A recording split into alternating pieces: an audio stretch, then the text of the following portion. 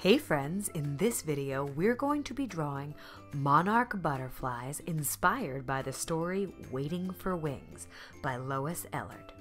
What you will need is a blue piece of construction paper, a pencil, thick black marker, and oil pastels.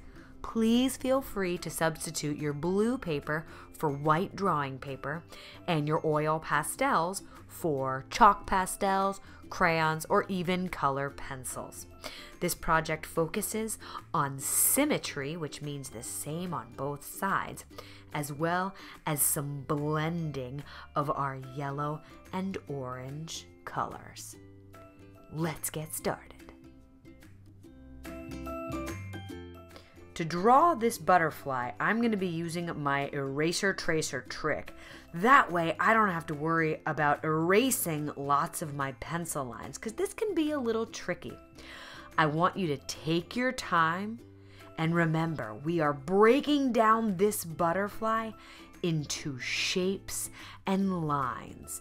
You need to have patience, so be kind to yourself as you work, and don't judge your artwork until it's all done. There's going to be some awkward moments where you're like, what am I doing? It's okay.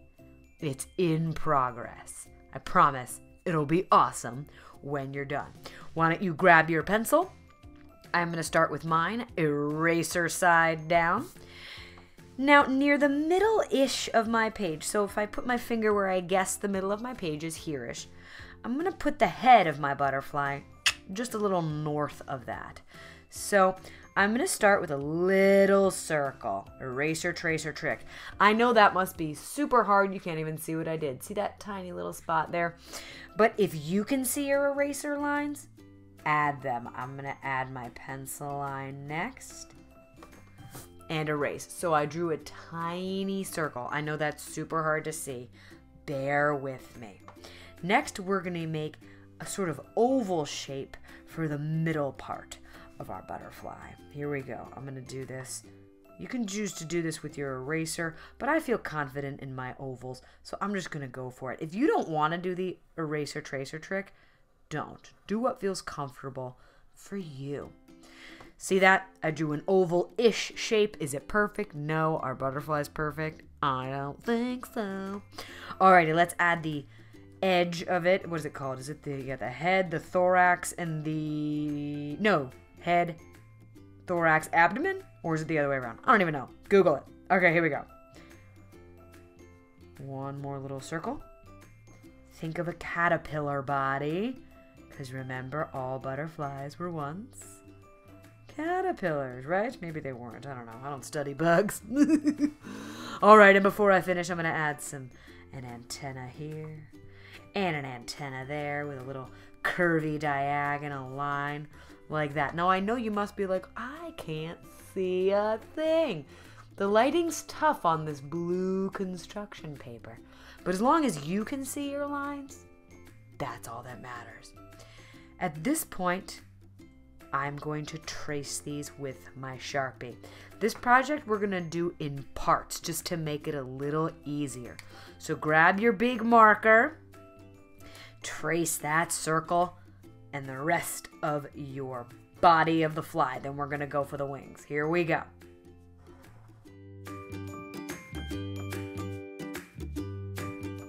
Okay, it's your choice whether or not you color this in now. I'm going to wait, and I'm going to switch back to my pencil. Here, I definitely want to use my eraser tracer trick, because this is going to be a little tricky, okay? And when I say a little, it might be a lot tricky. Maybe it won't be tricky at all, but who knows? What we're going to do is we're going to draw our wing outlines. We've got 4 parts. We've got the top 2 and the bottom 2, okay? And notice the shape of those lines, the line direction. They're going diagonal up, okay? Diagonal up. Get your hands used to that. Diagonal up one way, diagonal the other. Let yourself get ready. That's right. Grab that pencil, and we're going to go from like right where the head and the body meet, up and over. Can you see that a little bit? I doubt it. but I can see the tiny little pink shades of my butterfly. Here's what it looks like in pencil. Diagonal line with a bit of a curve. Now, if you are feeling like a little frustrated with this eraser tracer trick because it's hard to see through the camera, don't do it. What I'm going to do is create another diagonal line.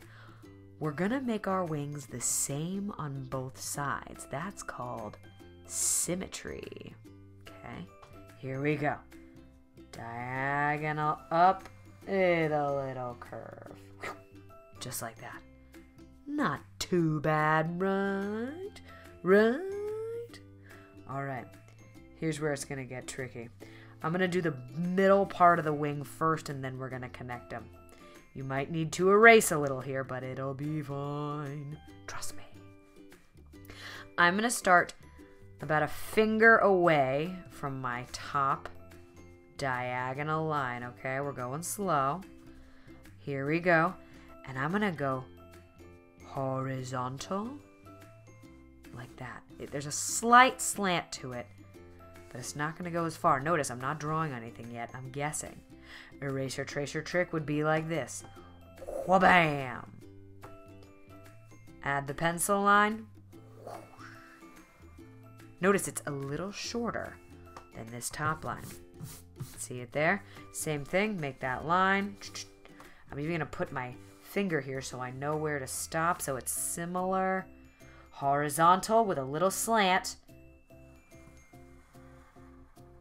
Okay. Not bad. All you have to do is, woo, my Sharpie went a-flying. All you have to do is connect these. Now you can do this with a straight line, but if you want to add a touch of a curve, here's how you do it. Curve in and out. Imagine a little S that's been squooshed. Let's try that over here.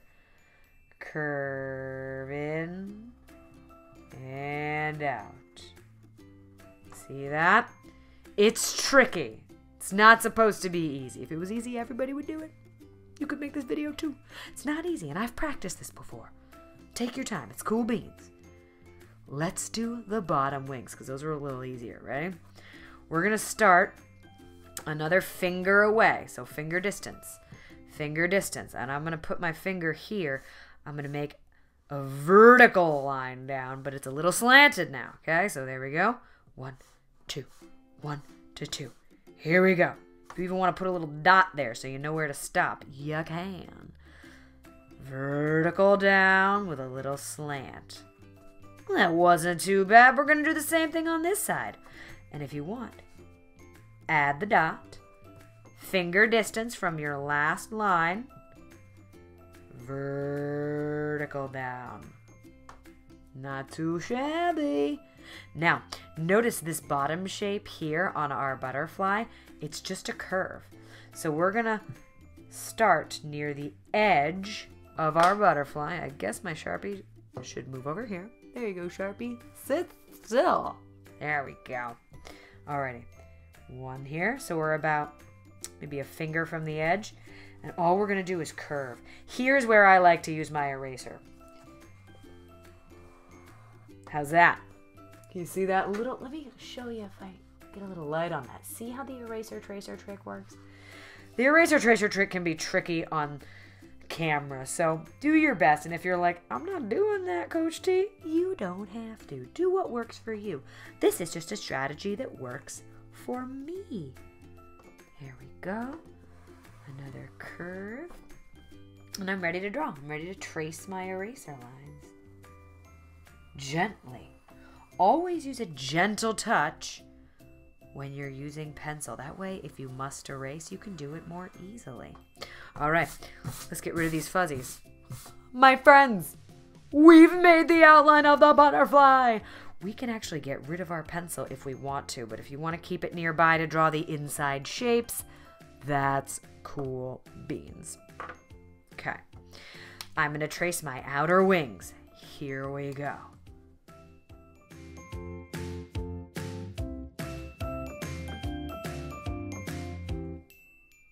Not bad. Now, if any friends are getting a little hung up on this little curve I put here on the top wings, feel free to just make it a straight line down. That is totally an option. This is a subtle extra little oomph I gave it just because I wanted to do it. But if you're having trouble with this little curve here, give yourself grace, give yourself a break, and just connect it with a regular straight line. It'll still look fabulous. I'm going to pause my use of my marker for another moment, and I decided I'm going to go back to my pencil just so we're all on the same page. Now what we're going to do is we're going to add the inside patterns. These are going to be oval-ish, rectangular-ish, rhombus-ish shapes, okay? They don't have to be perfect. What we're going for here is symmetry, though. We want our shapes to be the same-ish on both sides. So, let's scoot that Sharpie over here. And I'm going to start with this pattern on this side of the wing. Now, I'm going to make a big oval here, because this shape over here looks like a big oval to me. Here we go. Ready? Regular oval. Oval here. Great. But I did one over there. So I need to do the same thing on this side. Remember, symmetry. Same on both sides. And there you have it. Just an oval. That's just a circle. That's just an oval, just a diagonal line and a curvy line and a vertical line. They're just simple lines and shapes, my friends. Always break down your drawings into simple lines and shapes, and it will be much easier. Alrighty, let's keep going with these patterns. Now, over here on this wing, I see these rectangular oval-ish shapes. I see a small, medium, and large. Let's try it out. I think I'm going to start with my large shape first. It's almost like a sideways U. Okay? Let's go this way. And before I get to the edge down, looks like a soft rectangle, but I'm going to go all the way over here. Like that. If you just want to draw a regular oval, go for it. Let's try that again over here. I think I'm going to go the opposite way. Down. And around. Like that. These are the wonkiest shapes. If you just want to make some ovals, make some ovals. It's going to be fine, I promise. Okay? Let's keep going. Same shape, smaller size. We'll go down. Across. Up. And over. Same thing over here. Down. Across, up, and over. Don't get hung up on the shapes. It shouldn't look just like mine. You are not me, I am not you. Our shapes are going to look different. Feel free to just say, I'm going for ovals, coach. That's it. This works for me. I support you. Got it, got it? Got it, got it. That's right. Let's add our big oval shapes to the bottom, and then we will go and add our white accents. Now, let's see here. I'm going to do a big oval here. Right down the middle. One more over here. Are they exactly the same? No. Is that fine? Yes. All right, one more. I'm going to do this right up against the side. Boop. And this one's a little smooshed. That's okay, right? Of course it is. And we're just going to draw little ovals all the way around. One here. Little one there. I did 1, 2.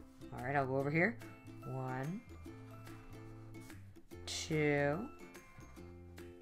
All right, another one up here. Oop, but I gotta smoosh it. You got this. I'm gonna do one more here instead of 2. Because that's just the way it worked out. And that's okay. Right? Yeah. Alrighty. Let's make the smaller circles.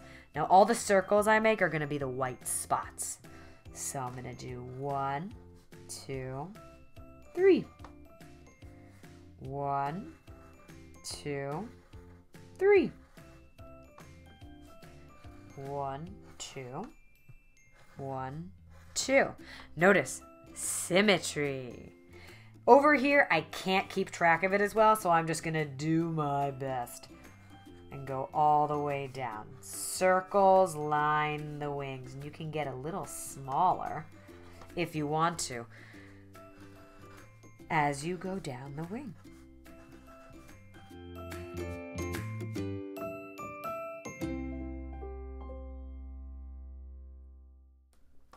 You can even add another layer inside.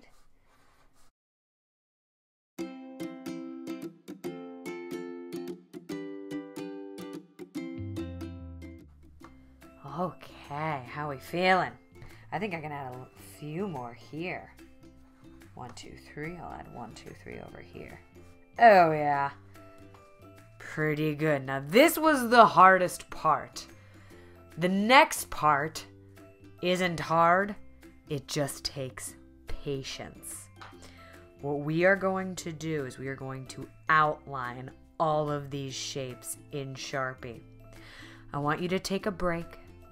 Take a breath and come back to this part when you are ready. Some friends may have gotten frustrated with the oval-ish shapes. That's okay. It doesn't have to look perfect, right? But I'm gonna go for it and just trace my shapes.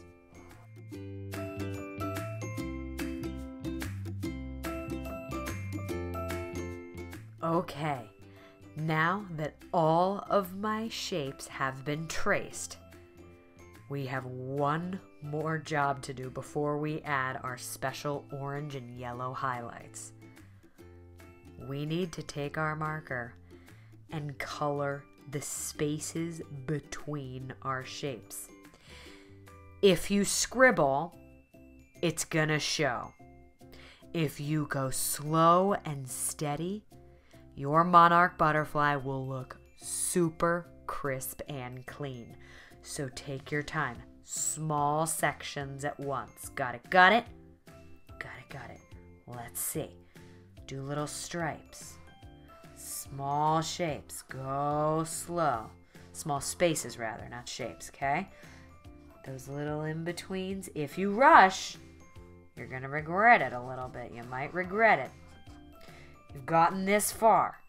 Give your butterfly your patience, just like the caterpillar has to be patient before its wings come after settling in the cocoon.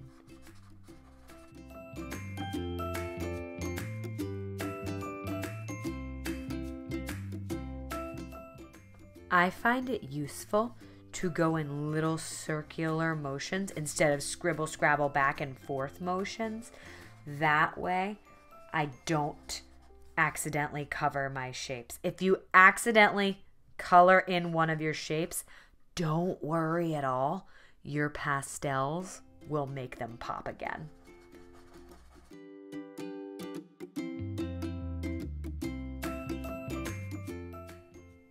Phew, all done.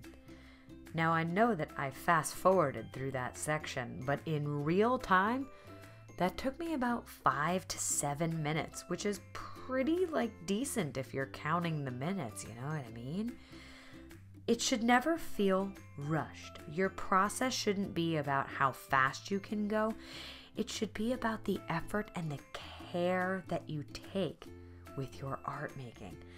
Put on your favorite song. Have a fun TV show in the background that you can listen to as you create, my young artists. The time will go a little faster, but don't think to yourself, oh man, I have so much to do. Just take it one area at a time, and if you need to take a break and come back, do that. You're allowed to do that. But I hope you are ready, because we are going to move on to the fun part. We're adding the orange and yellow. You have a couple of choices here. You can start directly with your orange, or you can start directly with your yellow. I'm going to swap. Woo! I am going to swap. We're going to see what happens. So I'll leave my yellow up here. And really gently, Just color in the big shapes. Leave the outer circles empty. Those will be white. Here we go. Smooth, velvety pressure. Try to stay inside your lines, but it's okay if they go outside the lines because these are natural beings. These are natural shapes, organic. Look how nice and bold that is. Ooh! Let's do the other side. Remember, same on both sides. Symmetry. It's a fun word to say, symmetry.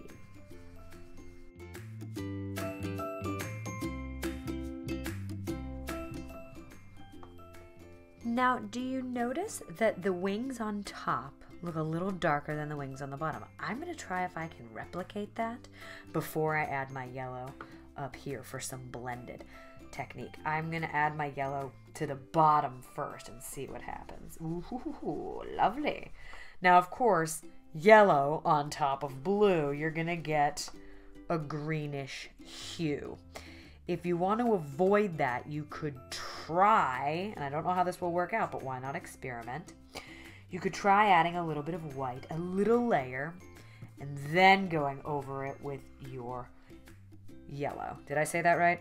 Add your white, then add your yellow. I don't even know what I'm saying anymore. Or you could try a little bit of pink, of this peachy color, and then add your yellow, just so the yellow and blue, ooh, that might be the way to go. Oh, problem solving in front of you, my friends. I love it. I'm going to do that again over here. I'm going to add some peach, but I want them to be the same, so I'm not going to add them to the other two. I'm going to add this here.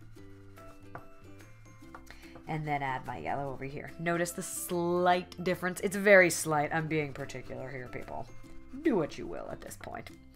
But I love the look of this little peach first, then the yellow. And don't worry, I'm not done yet.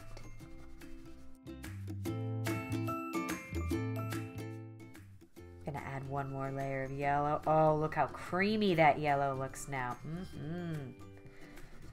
Gorgeous, gorgeous.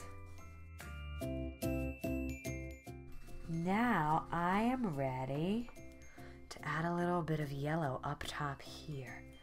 It's gonna be subtle, but it will be there. Real gentle and subtle. Barely there, but it's there.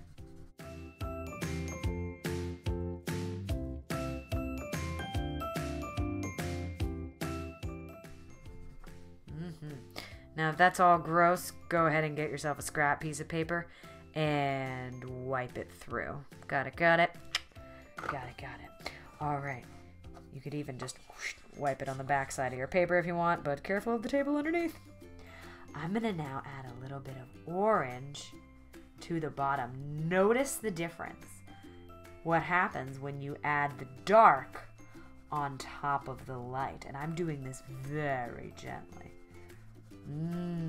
Oh, look at those magical blended colors. That yellow orange. Oof, reminds me of macaroni and cheese. Now I'm hungry.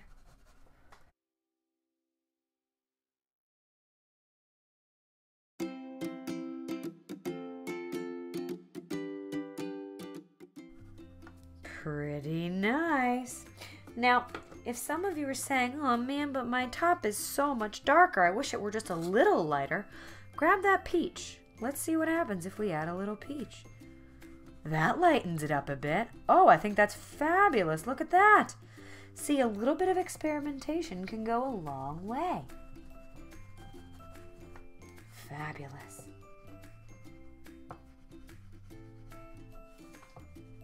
And notice I'm not going all the way across. Just some light blending. Yeah. Or as I say to my students in class a lot, yes.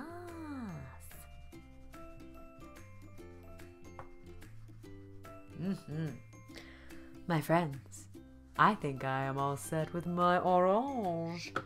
Time to add the final bits of white. And don't worry, we're going to add the black interior to our butterfly last. Let's get rid of some of these crusties, though. Good. Always tap and flick your crusties. Don't smear. flick, because you'll get that. Here we go. All you're going to do is fill in all the extra little spots with white. Easy peasy.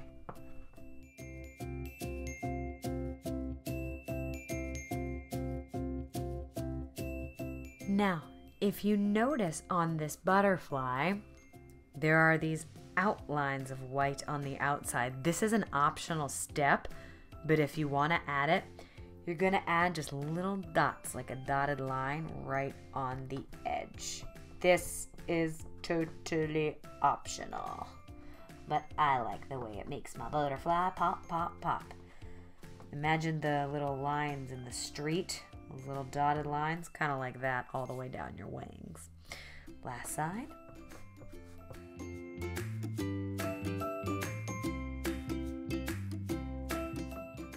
Fabulous. And if you want to go back in and add a few more details, you may. Just remember to keep the symmetry going. Alrighty, let's add the final black of our butterfly. I like to make the body that velvety, smooth texture of the pastel. So there we go, got the head. Be gentle here because you don't want to smoosh everything, okay? So be mindful. If you want, you can grab a piece of paper, a scrap piece, put it here so you're not resting your hand directly. I'm kind of floating my hand up, but I've got to be mindful of where my the side of my hand is so I don't smush the rest of my artwork.